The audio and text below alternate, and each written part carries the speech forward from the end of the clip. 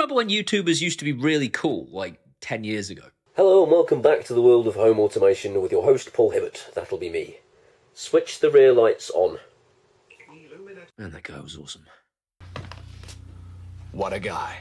I mean, he wasn't. He was a complete doofus. But he did make some of the best smart home automations ever. And I was kind of thinking, do I not do that anymore? And the answer is yes. I've made loads of really cool automations over the last few years.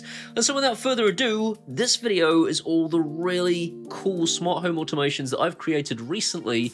And they're going to graduate from really straightforward to super complicated over the course of the video. Enjoy.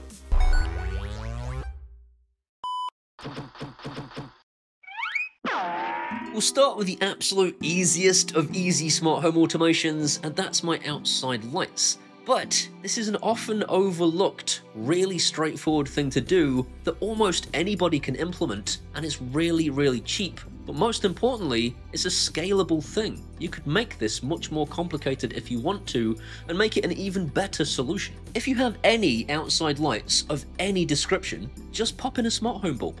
There are an abundance of different varieties from E27s to GU10s, and personally, I have some GU10s in my outside lights from a company called AJAX. Their Zignito range is really bright and really colourful, and they've worked perfectly as outside lights for me. And once your smart home bulbs are in place, just hide the light switch from your stupid family. I'm kidding. I mean, they probably won't keep turning off your smart home bulbs. They'll probably just do as they're told. You just tell them and they won't do it. They'll keep doing it. Wow! The land of make-believe! They definitely will. So, you can either do one of three things. You could install a smart light switch, which I am going to do. You could actually just wire the switch to be permanently live, cover the wiring over with a cover plate, and then control the bulbs directly using your smart home equipment. Or you could use what I call marriage savers, which is little things that just go over the switch to stop people pressing them. You could then use Amazon Alexa routines or Home Assistant automations to have these lights come on automatically at sunset and go off at, say, 11:30 at night. You could even have them react to your video doorbell or an IKEA motion sensor, because the IKEA motion sensors are splash-proof at the very least, and then have them come on whenever somebody approaches the house. The added bonus being, of course, that if you have coloured RGB lights, you could set them up for doing things like Christmas themes or Halloween, or scaring off burglars by having them flash red whenever your house alarm goes off. The scalability of this solution is really, really cool, and definitely something you should be thinking about.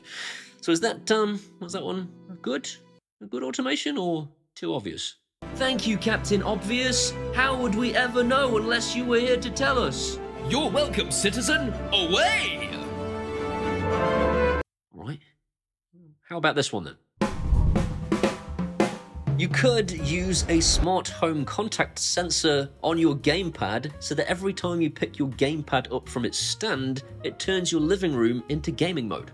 I did this with my BROADLINK RM4 Pro, which blasted infrared signals to switch on everything from my Xbox to my projector, and even some infrared battery-powered candles. But if you have a smart TV and an Xbox, you could actually turn both on using Amazon Alexa skills that you can enable right now for free. Your only purchase, if you wanted to do exactly what I have done in that case, would be a contact sensor. And there's one very cheaply in my description now if you're interested in picking one up. Go check the link down there. And this is another really scalable solution because you could use Amazon Alexa, or you could do an awful lot more using Home Assistant, with everything from locking your front door, to using a BROADLINK RM4 Pro to lower the projector screen, switch candles on, and do all those good things that I did. And it's really easy to do in Home Assistant. All you've got to do is get your head around using BROADLINK to send remote commands using a service call as part of a routine in Home Assistant. Very easy.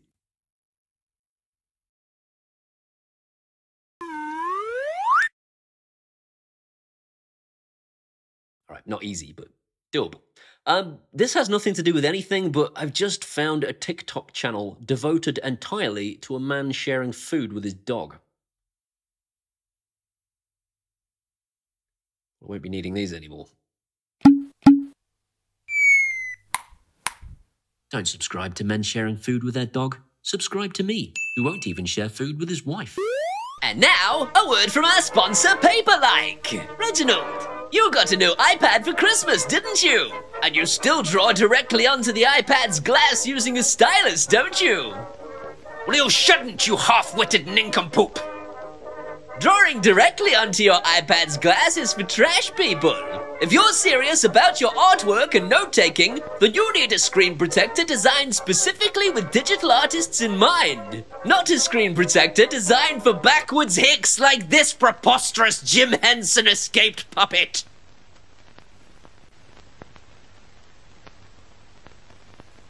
Just like its predecessor, Paperlike 2, Paperlike 2.1 has the tactile feel of paper. But now with upgraded visual clarity, you can see your note-taking and drawings with minimal shifts in color balance and Reginald, is that a cat? It's pathetic. Visit the link in my description now to buy Paperlike 2.1 exclusively from paperlike.com for selected iPads and get a free digital pro planner with every purchase. And now, back to our main feature.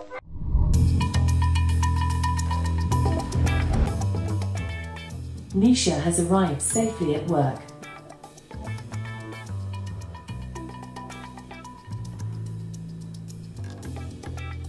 Now this one will do one of two things. You'll either go, "Oh, this is perfect! I'll be able to tell if little Mercedes got to school on time!" Or you'll wrap your head in tinfoil because you think your minute-by-minute whereabouts is of value to some shady government operative who is trying to unlock the secret codes in your head that will turn you into a mindless slave that only lives to fund Downing Street. They already did this. It's called taxes. You pay them already, idiot. But because this particular automation is very specific to Home Assistant, and because Home Assistant is a very private and localized solution, you don't really have a lot to worry about. Me and Nisha are one of those sickeningly loved up couples that every time we go somewhere, it's like, "Oh, text me when you get there, won't you? I need to know that you're okay, that you arrived safely." And then if we don't get a text message because they forgot, then, "Oh my God, he's dead." It's exactly how my wife talks. And if you want to avoid all this, it's simply a case of installing Home Assistant on a Raspberry Pi, and this is as straightforward as taking some files from an SD card and then just plugging them into the Pi and turning it on. That's how simple it is to actually install an instance of Home Assistant.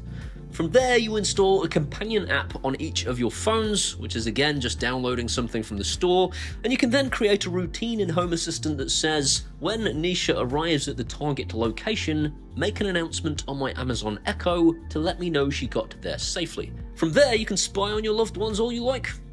Brilliant. You weirdo.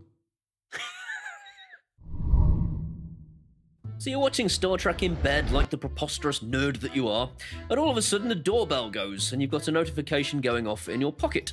So you squeeze your phone out of your jeans, get it in front of your fat face, unlock the phone, pull down the notification window, click the notification, and then wait for Nest to load, which of course takes a preposterously long time. And then you realise there's some asshole you don't even want to speak to. What if instead you could have it so that Star Trek was playing and was automatically interrupted by your Nest Video doorbell as soon as it was pressed? You could actually ignore this massive dumbass without ever getting your phone out of your pocket. How cool would that be? What you've just watched is from a tutorial that I made a couple of years ago that you can go and watch here or here, wherever it is. And it basically takes you through all of the steps, and you can see for yourself how to do this using any Android-based TV or Nvidia Shield to load up literally any camera feed from any manufacturer, even if they don't have the ability to act as part of a routine in Amazon Alexa. Don't go there yet. This is last resort stuff, this tutorial. It's really quite a complicated way of doing it, and it's only if you're in a situation where you want to load it on an Nvidia Shield or an Android TV. If you have a Fire Stick or a Fire TV Cube, there is a much easier way of achieving this, and I'm going to take you through it now. As long as you have a doorbell that is capable of starting an Amazon Alexa routine, then you can create a customized endpoint. People often forget just how powerful this customized endpoint is. I can type in any voice command and the routine will run as if I spoke to it, like this.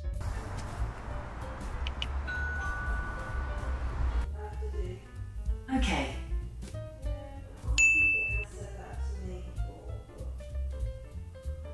Now, if you have HDMI CEC turned on in your Fire Stick's settings, it will actually automatically turn the TV on and then give you the feed, even if your TV is off, which is really cool. But if you're out of the house visiting friends and someone rings the doorbell, it's going to turn your TV on and it's going to stay on indefinitely until you come and turn it off.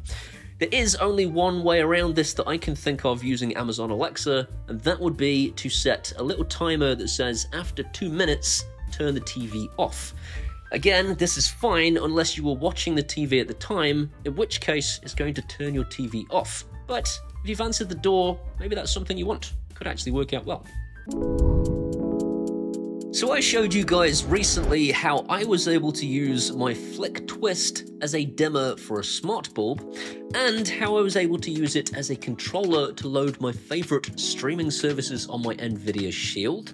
That was a complicated affair using Home Assistant. Bespoke configuration.yaml files! But you could also do this exact same thing with a Fire Stick and an Alexa routine without Home Assistant, very easily using the customized endpoint we just discussed. I also showed you how you could use it as a Spotify button for skipping tracks, loading playlists, and playing and pausing music, and even as a controller for your central heating to control any smart home-based thermostat, and 3 of you responded to say, "What's the point? Completely pointless. I'm bored of it. I hate it." All of that was...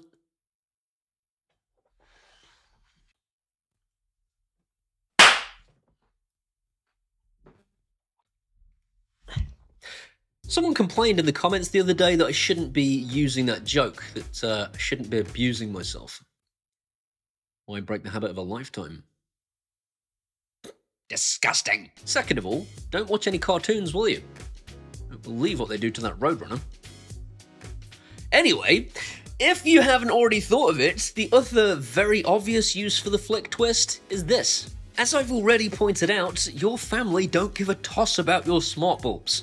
I have, in the past, wired my light switch to be permanently on and attached a simple flick button over the top of a blanking plate to control my dining room smart lights.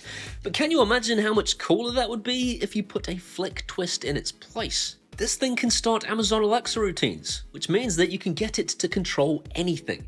You could use the push button to actually turn the lights on and off, the dial to dim the lights up and down, and a push and twist to get this thing to set a particular playlist going on your dining room speakers. If you want one, as usual, links in the description. What do you guys reckon? Let me know in the comments if you've got better ideas, or if you've implemented these same ideas in your house.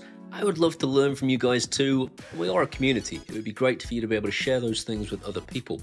In the meantime, this video was brought to you by these incredible people. They're my patrons from Patreon, and without them, I wouldn't be doing this for a living. I'd be in a call center somewhere. I'm thanking one of them every week, and this week it's Duncan Pinto. Thank you, Duncan, for letting me know recently that Patreon had decided to just cancel his subscription. Thank you, Patreon, you bunch of If you want to be one of those incredible people, you can do that at either Patreon or buy me a one-off beer at PayPal, and either way, I would genuinely love you forever. These are my Facebooks and my X's and my Threads and my Instagrams and my TikToks. Come and hang out there and keep your best friends. See you next time. I don't know why I then looked at the camera. My eyeballs wouldn't be in the sockets. Little Mercedes got to school on time! I don't know what accent this is.